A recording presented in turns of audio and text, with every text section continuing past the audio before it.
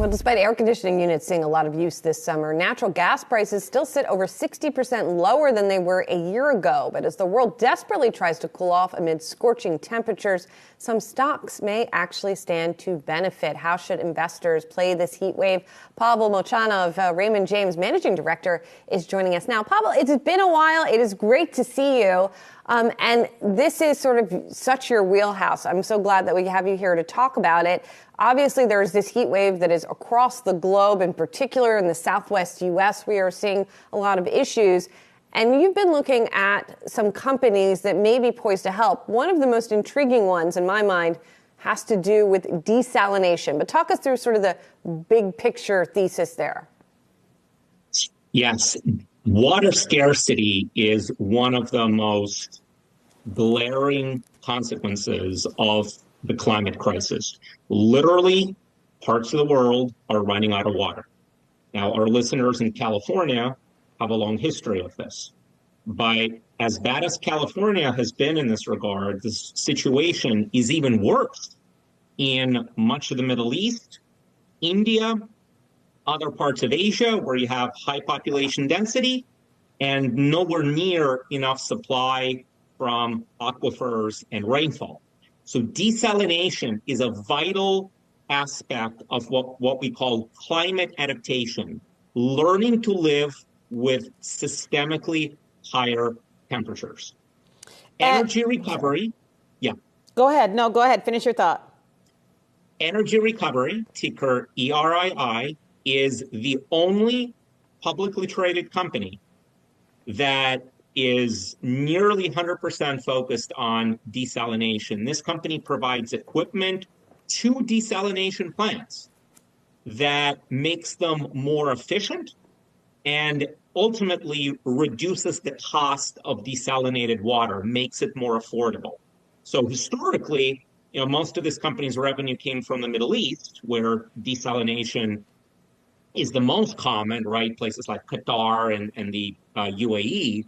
But increasingly, they're selling to parts of the U.S., China, India, and so on. And Pavel, really quickly we have both an investor audience and retail investor audience. Can you explain what desalination is? Desalination means taking water from the ocean, removing the salt. This takes a lot of energy, right? Water goes through these membranes, salt is removed, and the result is potable water suitable for drinking, cooking, everything else. Only about 2% of the world's water supply is desalinated today, but that percentage will only go up over time because the climate crisis is making water shortages more common and more severe. And Pavel, sorry, it's not only is it complicated to do, it is also expensive to do. So when you talk about it being most common in the Middle East, that's not just because there's a need there, but there's also probably the financial resources there to pay for this costly process. So how big a market is there realistically, and is the price coming down, especially when there's only one pure play publicly traded company that does this? Well, to clarify, the desalination projects themselves, these billion-dollar plants, are built by utilities, a lot of them government-owned, places like Saudi Arabia. So Energy Recovery does not build the project. They provide some of the important equipment used in those projects. And in fairness, there are some large industrial companies that are involved in desalination, but it's just a very small part of their business overall. Is desalination expensive? Yes, it will always be more expensive than getting water from rain or from underground aquifers, right? It costs a lot of money, takes a lot of energy to break the water molecule and remove the salt. But here's the reality. In the world of more intense heat waves, as we are seeing right now, and the water scarcity that results, there is no choice.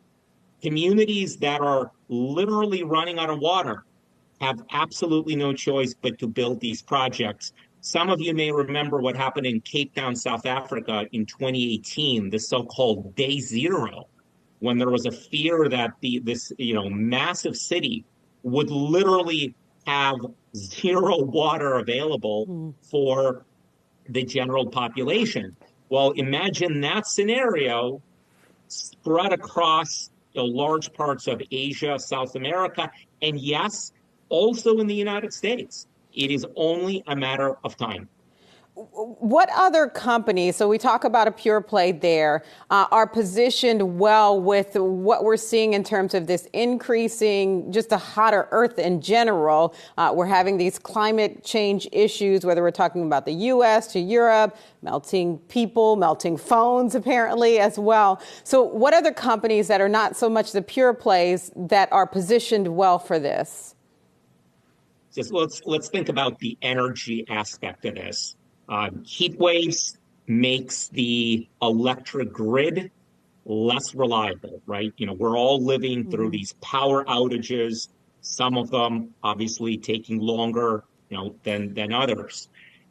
Bloom Energy, ticker BE, provides fuel cells for data centers, hospitals, office buildings, any kind of business that needs super reliable electricity 24 hours a day, 7 days a week. Bloom's fuel cells protect these businesses from disruptions to the electric grid. This is what we call distributed generation.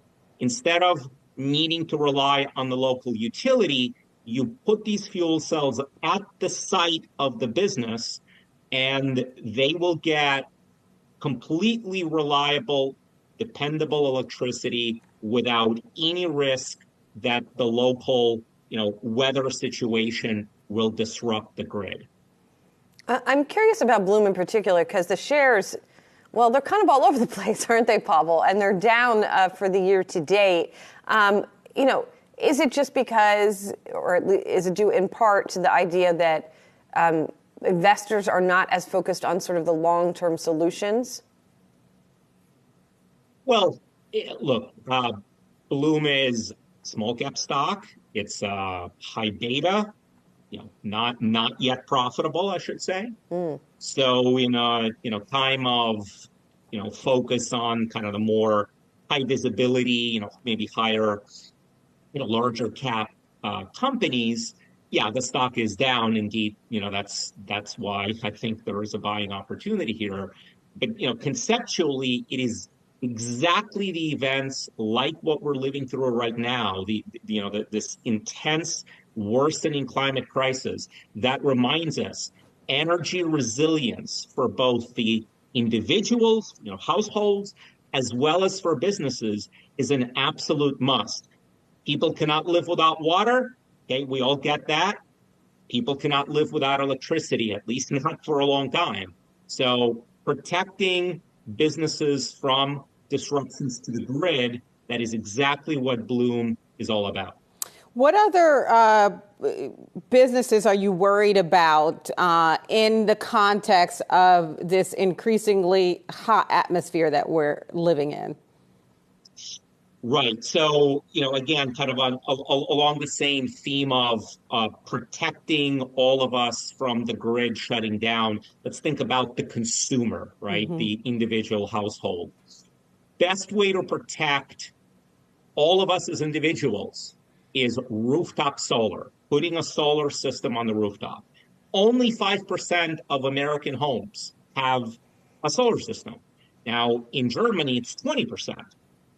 Europe is quite a bit ahead. Of course, Europe has also learned the hard way during the war that natural gas from Russia is subject to being cut off for political reasons. So that's part of the reason why Europe is ahead.